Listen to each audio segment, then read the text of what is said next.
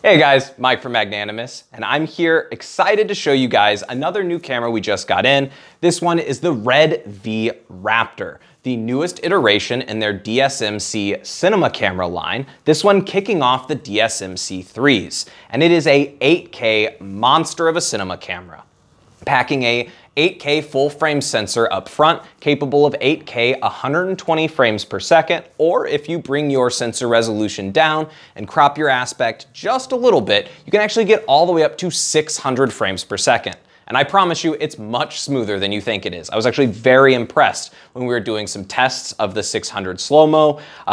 And yeah, I mean, this camera all around has just kind of impressed me. Let's start with a quick tour. On the side of the camera here, you'll see your main camera controls. There's a small LCD as well as quick access buttons for quick access to monitor controls or the like to quickly adjust things.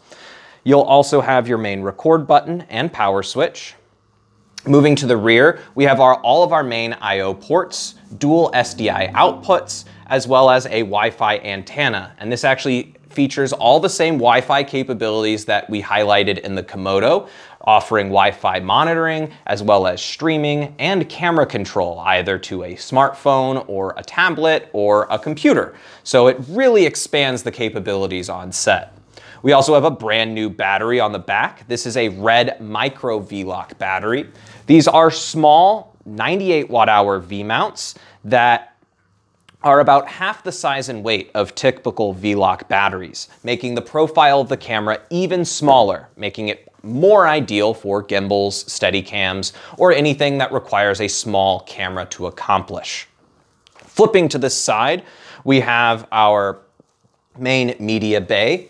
The V-RAPTOR uses brand new red CF Express Type B cards, offering lightning fast transfer speeds, and these are really what are going to let you capture all of those really high frame rates. On the front of the camera, we have a similar RF mount that the Komodo featured, except this one has a locking mechanism to enable it to better secure higher-end cinema lenses and the like. We're currently adapting to PL to utilize our Zeiss CP2s here, but you could also easily adapt to EF, or they're expanding the RF capabilities, so stay tuned and you'll only see the capabilities expand and the compatibility get larger and larger. On top, we have a brand new monitor. This is a partnership that Red has done with Small HD, and it's essentially a 702 monitor and a Red monitor all kind of combined into one.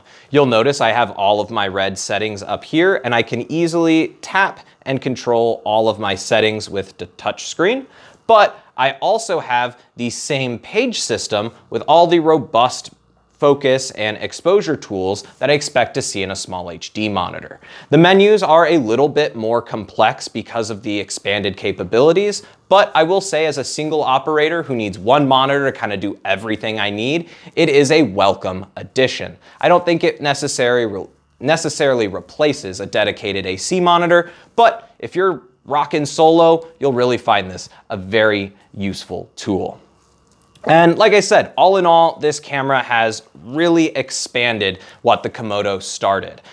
It offers the same R3D compression that the Komodo does, which is just a much more streamlined option compared to the older Reds. You'll have HQ, MQ, or LQ, meaning high, medium, or low quality. So you have a very quick and easy way to adjust your acquisition format to best suit your production.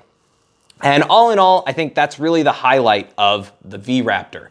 Expand the capabilities and make it more accessible for shooters. And I think Red really kind of knocked it out of the park with this one. I highly recommend you guys rent this, get your hands on it, try it out. It really is a game-changing camera. If you guys are interested in doing that, as always, just give us a call or visit magrents.com.